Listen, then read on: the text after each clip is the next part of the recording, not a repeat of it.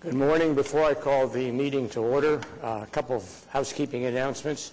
If you happen to be in possession of a cell phone or other electronic device, if you please silence it at this time, we would appreciate it.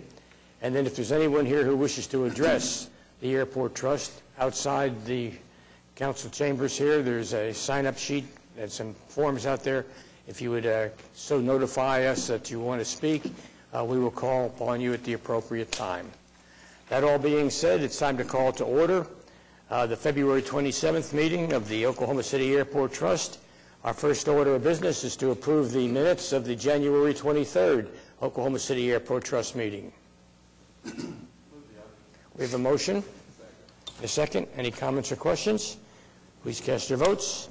And is approved. Director's report. Thank you, Mr. Chairman. Good morning, everyone. I often make comments about air service, so I do want to spend a little bit of time on that again this morning. January 31st, American Airlines announced new daily nonstop service to New York's LaGuardia Airport, which is huge for our city. The service starts on June the 4th, and if you want to have a long day, you can get there and get back. The flight departs Oklahoma City at 6:03 a.m., arrives in New York at 10:30, and departs LaGuardia at 7:30 p.m., arriving at 10:10.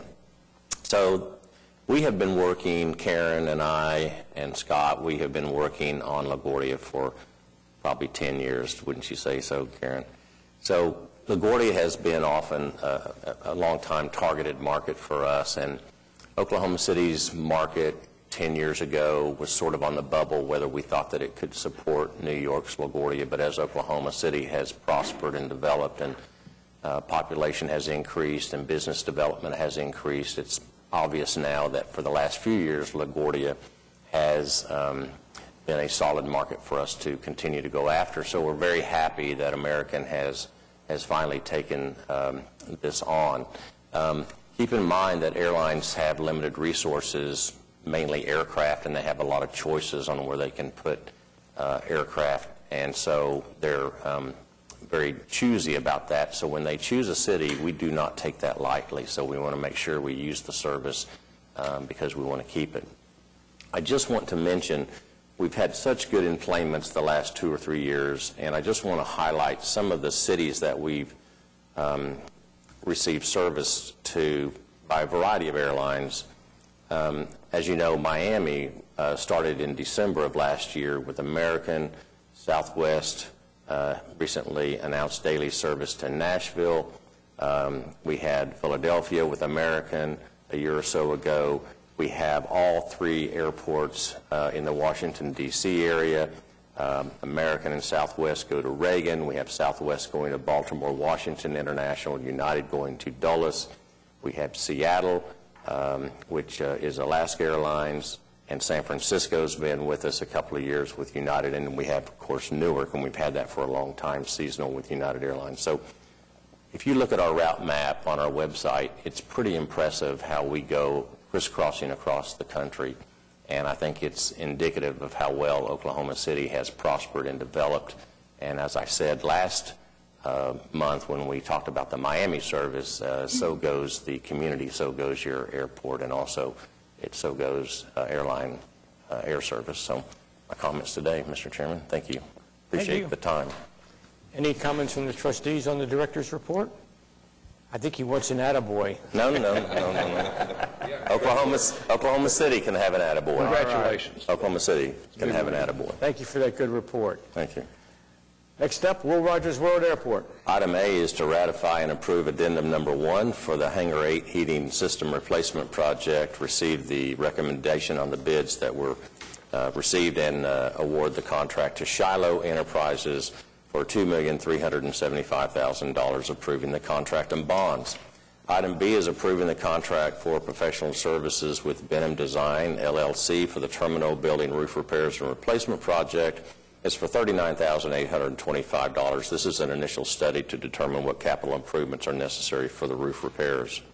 Item C is approving the contract with MacArthur Associated Consultants, and this is for the rehabilitation and actual reconstruction of runway 13 and 31.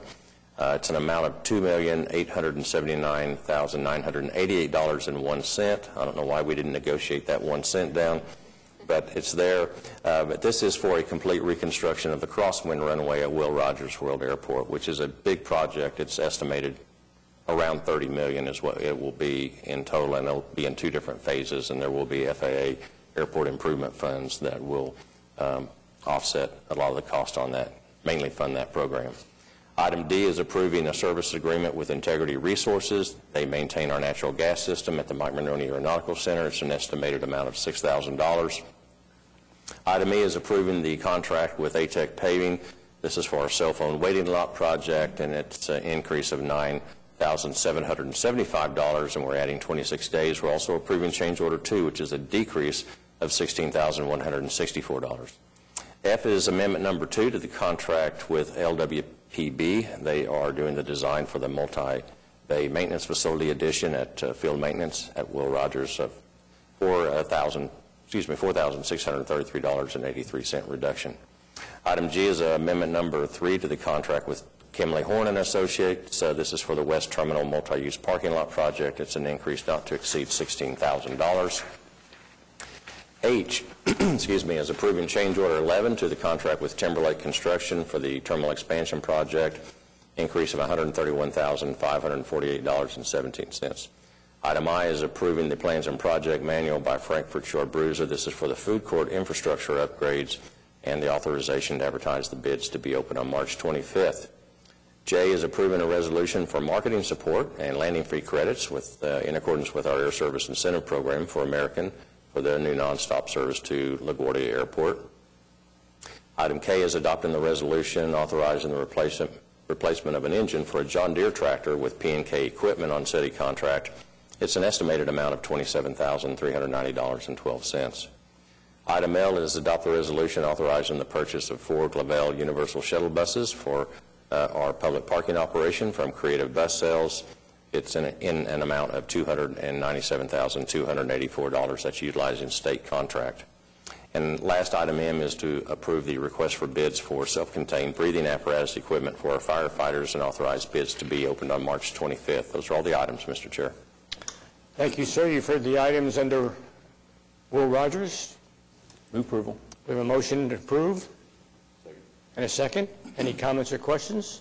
Seeing none, please cast your votes. And it is approved. Wiley Post, sir. The only item under Wiley Post is approved change order 1 to the contract with Hunter Mechanical and Controls Incorporated. They're doing plumbing and mechanical systems replacement for the FAA building and terminal building.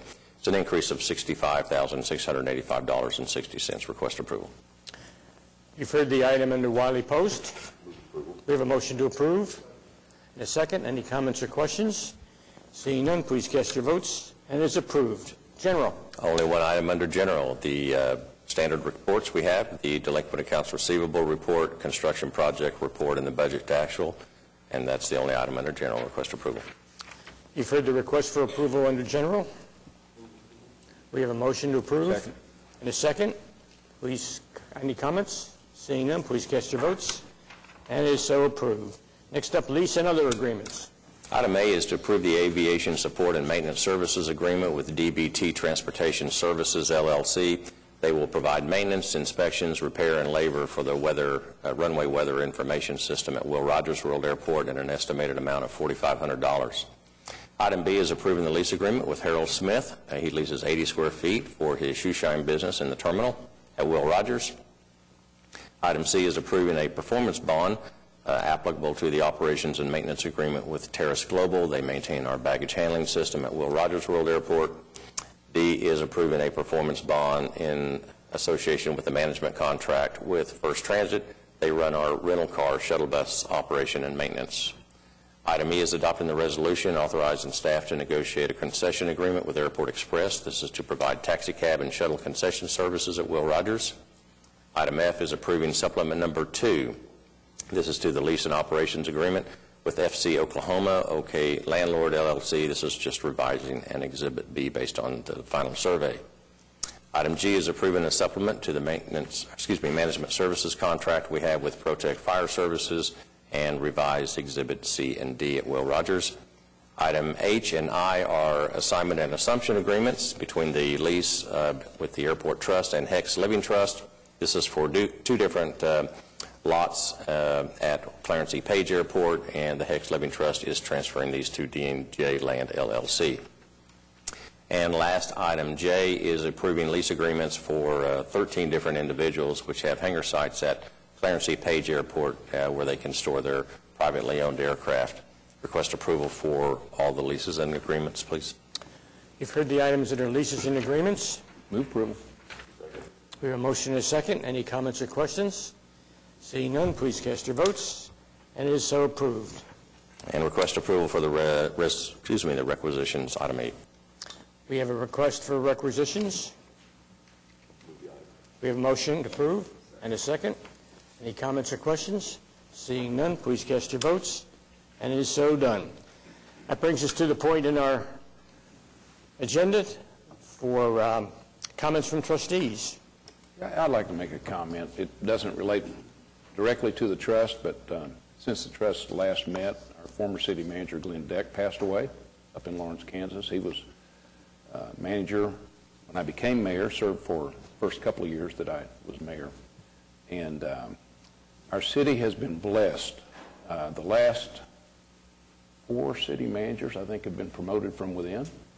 And we've been blessed by great leadership in the manager's office and in the ACMs and staff under the manager, and quite frankly on the mayor and council. And so I just want to recognize Glenn, and he was a fine man. Never smoked a day in his life, but had lung cancer and died of that. Jim Couch and Kathy O'Connor and I were able to go up and see him a few months before he died and had a great time with him. Good man. I appreciate the mayor making the comments about that. Glenn was finance director when I was in the budget office and had a significant influence on my life, and really good man. He really was, made a real difference here. There's a lot of things that we still do today that are a result of his leadership. So definitely agree with that. Thank you, gentlemen. Any other? Seeing none, let's move on. Comments from staff. Staff is quiet today. Is there any citizens wishing to be heard? Has anybody signed up for it? Seeing nobody here for that either, we are adjourned.